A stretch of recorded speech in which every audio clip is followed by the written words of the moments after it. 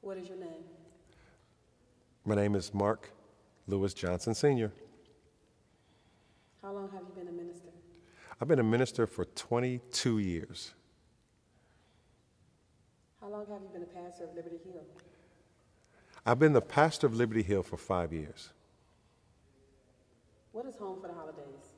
Home for the Holidays is a celebration of life. It's just having fun with the community, having fun with the family. So we were thinking about this whole, during the holiday season, from Thanksgiving all the way to New Year's, is the highest level of depression, the highest level of suicides in our nation. And so we said, how can we make that space a day where we can have events and creativity for kids and families that they can enjoy? So with that process, we have an opportunity to do those things. So we stretch our Home for the Holidays during that time. You need me to do it again? I can give you another answer to flow with it, but I saw her say, "Oh man." No, that was because the monitor went Oh, it just went dark on you. Oh, so in other words, just ignore you. Yeah. Anything. I'm looking at you because the camera wants me to look at you. All right, that's the flow. And if you look away, I won't care. So just. okay, because I'm like, I don't remember the passwords too long. All right, I'll say it again. I'll start from Home for the Holidays is. I'll go and I'll take it from there. All right, ready? You ready? All right. Home for the Holidays is a celebration of during the holiday season. We started it from the pre-Thanksgiving celebration all the way to New Year's. And our goal was just to plug the holiday season with fun events like skating and bowling and church events and celebrations during the holiday season because we found out that during that space there was a huge amount of depression goes up during the holiday season. Suicide rates goes up during the holiday season. We wanted to take that out and take away all excuses for not having fun during the holiday time. And so we put this package of events together so that the families can have a wonderful time together. How long have you been doing it? Home for the Holidays began in 2009. So I guess for 5 years now, we've been working on Home for the Holidays. And it's growing because it's including the community as well. What made you create Home for the Holidays? Yeah, when I think about Home for the Holidays, the only thing that came to my mind was I was walking up Euclid Avenue and I was watching a mother and all of her kids during the holiday season. And I said to myself, man, they should be going somewhere. But if they went somewhere, they would have to spend $60, $70, $80 just for their whole family. So I said, we got to come up with an event so that a family like that can have a place where they can go. And so we're really trying to be effective in the community, save money, and give people an opportunity to enjoy something special. And Home for the Holidays was created from that. What events are you having this year? Yeah, this year, we got some great things coming. We're going to have prayerfully, this got to work. It just got to work. We're going to do our football. We're going to add our basketball. We're going to do our skating. We're going to do our ice skating. We're going to do our Home for the Holidays. But one of the differences that we're doing with Home for the Holidays this year is that we're going to do Christmas caroling. And so how does that look? Every Wednesday during the Home for the Holiday season, we are going to be going to nursing homes and really bringing holiday cheer into it. So we're going to pick a nursing home on a Wednesday. We're going to take the whole entire church and say we're going to sing songs, we're going to read scriptures, we're going to have a wonderful time and create a wonderful Home for the Holidays. So it's going to be just packed with so much stuff, some new things and some old things that we've done before, and it'll be a great emphasis for our community. So what is Turkey Bowl? Oh my goodness, here we go. I knew it was coming, Turkey Bowl. Turkey Bowl is really a battle between two people, myself and Kevin Taylor. Sometimes I think about Kevin, I really don't like him. I mean, I think he's all right sometimes, but he's not one of my favorite members of our church. I'm glad he still comes. So we started this battle, his football team versus my football team, and he's been killing me. So I think his record is like 1-3. He's beaten us pretty bad every year, and so Turkey Bowl is just a football challenge. And let me look at the camera on this, Kevin. If you're paying attention right now, I just want to let you know this is not your year. All those years you've been winning, it's not your year, man. Something different going to happen this year. I'm just telling you right now. I'm telling you right now. I'm telling you right now. How do you plan on improving your game? I'm telling you right now. Right now. I'm telling you right now, Kevin. This is not the year to play with me. 2-14. I'm sorry. Just had a moment. How do you plan on changing that record? Yeah. I got the plan. This year, my sons, Kevin, are getting older. Caught his first touchdown in 2009. He's 10 years old now, Kevin. He's my man. He's like my Terrell Owens, Jerry Rice. I got some weapons. They come. I told you my sons are going to start to grow. So I'm going to change my record through my own loins, Kevin. My kids, they're going to get bigger and stronger. I'm sorry. I just, hold on. Can we just stop?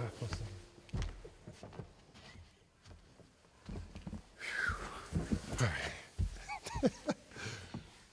I'm giving him everything, something to work with. Oh, man. Pray for us. All right, I guess I'll go too. What made you do Thanksgiving Day feeding?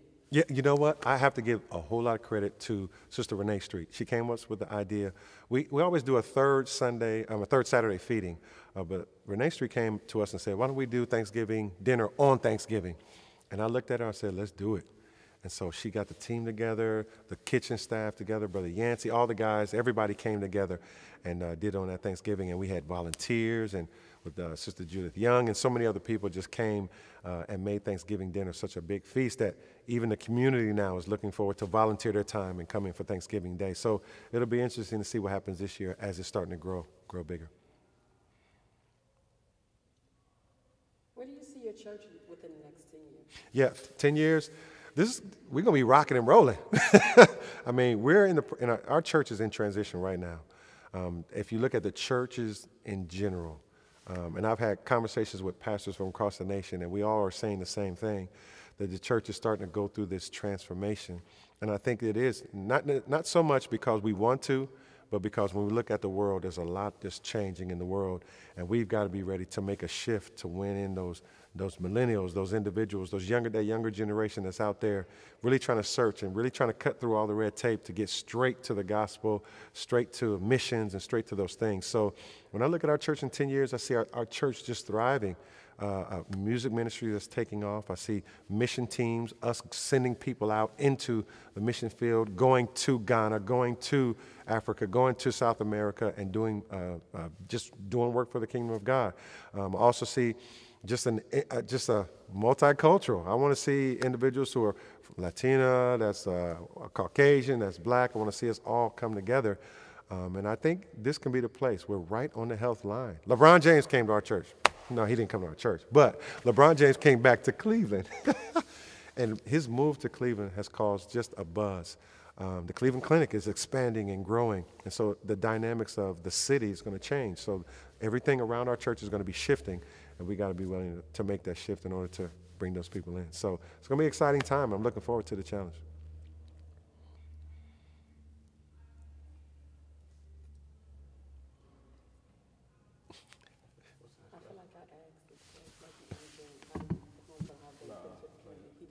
How do you think Home for the Holidays benefits the community? It gets them out of their house. That's what we want to do. We want to get people out of their house, and not so much in the church house, but at a church event or at an event, ice skating. I mean, who gets a chance to do that all the time? Roller skating. You can do it anytime, but there's something about going with a group of people. And so our community, I mean, we do the feeding, we do so many other different things, but this will give them an opportunity to kind of get out and say, hey, let's try something different, let's try something new, because we're in position to be the kind of church that can help people enjoy their lives. And so with something like Home for the Holidays, maybe they'll check it out, maybe they'll come in and see it, not stay. One huge point was our New Year's Eve celebrations that we've been having. It was just one of those moments where people from the community say, hey, I don't have anything to do on New Year's Eve, and instead of staying at home and watching it on television, they can now come and be a part of our celebration. And we have a phenomenal New Year's Eve celebration, and we look forward to seeing what we can do to have games and fun and just fellowship for kids, because that's the tone that we're trying to set for our community. What age can be involved in Home for the Holidays? Yeah, the ages are wide open. When I think about the ages for Home for the Holidays, I'm looking at, here's what I like to do. We had, everybody know how to do the cha-cha slide, electric slide, and all these different dances. But there's a song called The Wobble. Now, you would think that song is for young people, right? You see young people. But I saw a lady who was 70 years old, 72, she may have been 73, doing the wobble. And she was getting it done. You know what I'm saying? I'm saying this Home for the Holidays is for everybody who just want to have fun. Because when we think about a church, you think about the suit, the tie, the pastor, the deacons.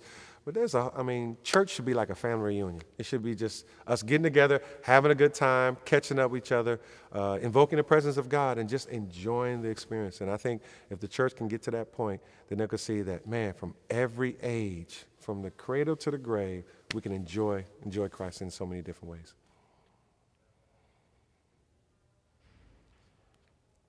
I know, he's just checking.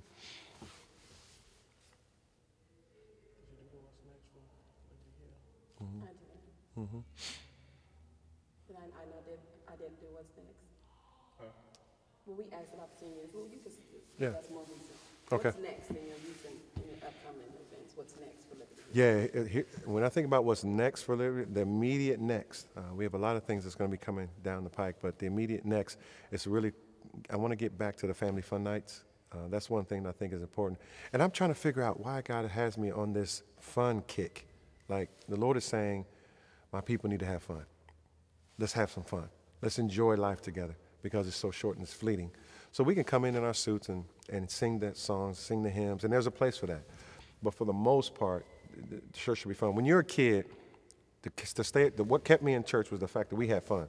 Like I went to church, my friends were there, we were playing games, we had a good time. I knew about the Bible, but then as you got older, we start to lose that fun. Like God is more serious, right? God is more deep.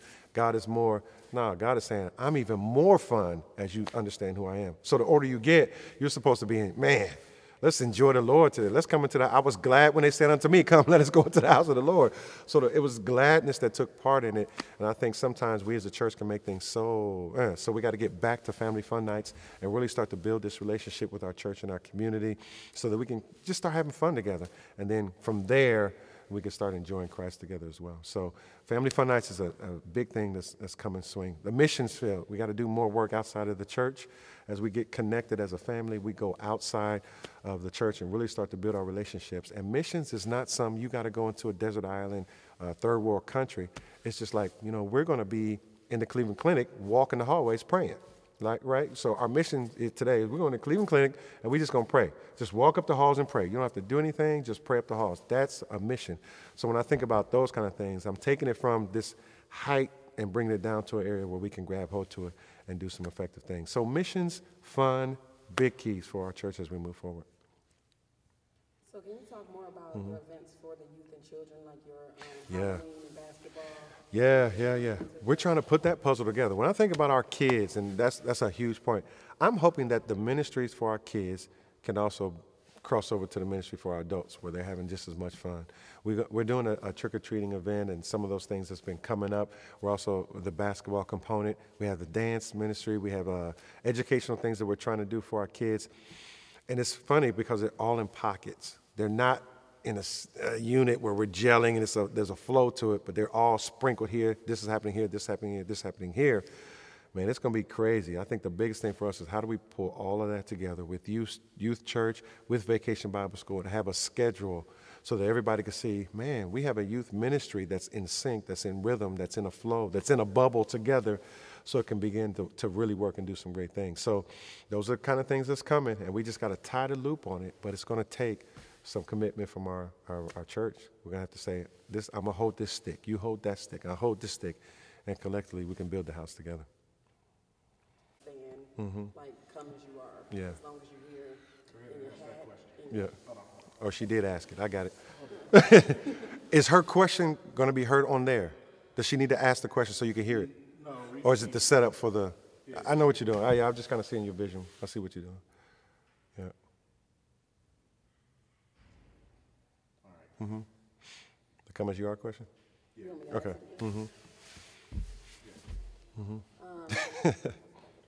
Come as you are. How do you... Come as you are. How do you inspire your members of your church as well as the community to understand the purpose of your church and how you are inspired having people come in just be here and whatever you have or whatever you can wear. Yeah, the come as you are is going to be crucial for a generation who may not be able to afford nice suits. One of the ways that I communicate come as you are is by coming as I am. Like you see me, I come to church, I got on just a shirt. I'll come in with a collar shirt, a shirt without a collar. I'll come in with a sweater. I'll just come in Like, I very rarely wear what you see now. You know what I mean? And so, matter of fact, I'm taking this one right now. You know what I'm saying? So, I mean, I really like, I mean, I think, you know, when I think about the Bible and I think about the people who came in contact with Jesus, they wasn't trying to look their best, right? They didn't come to him saying, I mean, I get it. I understand about looking your best, being your best, bring your Sunday's best. I understand all that. But when you look at the Bible, people didn't get dressed up before they came to Jesus. You had people coming as they were. So the woman with the issue of blood, she came to him as she was. The man who had a broken leg and he couldn't walk, he was crippled, he came as he was. The person who was blind came as he was. Like, everybody didn't get ready to come to Jesus. They came as they were. And so that's been my mindset. Now, you can put on a suit and clothes, and I understand the respectability and everything that comes with that. But I'm saying to our people, just get here. Like, there may be some days where you don't feel like putting on a suit, a hat, and all those kind of things. You may wear a suit and hat one Sunday, and next Sunday you may come in a jogging suit and just be like, I just felt like wearing this today. I didn't feel like getting it all together. And so with that, I think people need to have that moment where they can come to God as they want to come. And so there were some, you know, who come to church, they got on a suit, the hat, and that's how they want to come. But there's others who may not want to come. The question is, am I going to put down the person who doesn't come with the suit and hat, or am I going to put down the person who comes with the suit and hat? You know what I mean? So I think there's a respectability that needs to take place from all sides to say, when we say come as you are, that may mean a suit for some people. For somebody else, it may just mean I'm just going to get here because I'm hurting and I just need to be made whole and I don't feel like putting on a suit. And so come as you are, I try to inspire that by how I come and then let people take my lead. I try to pause so you got that. Yeah. Mm-hmm. Do I need to put this back up? Or does it change up? Yeah. Should I still be asking questions? I'm done. Keep going, man. I'm with you. You know what? Do I need to put this back on to go back to the way I was? Yeah. Because it won't mess up the your editing when you go back to an edit. I can't see it, so you have to tell me if it's straight, crooked. I can't sit still. I can give you if it's for the video, I can do it straight if you need me to. But no, that's fine. What I do want you to do is repeat the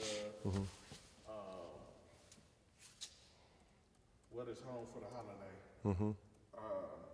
You want me to clean it? No, just do it again. Okay. Just a wider shot. Okay.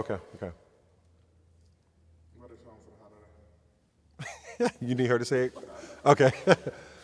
Home for the holiday, the goal, what is it? Or you want me to say how it came to be and put everything together one more time? No, just put what is home for the holiday. Okay. Home for the holiday is just a series of events for our community to enjoy. It's designed to go from pre-Thanksgiving all the way to the new year and just be filled with events, with Bible teachings, with worship experiences. And we do everything from ice skating to bowling to basketball to just having a wonderful experience from one moment to another. We do Christmas caroling and we do everything we can just to let people have a wonderful time during the holiday season. That's home for the holidays. Try to put you a closer, a bookend, you know how you open, closing. Any other questions?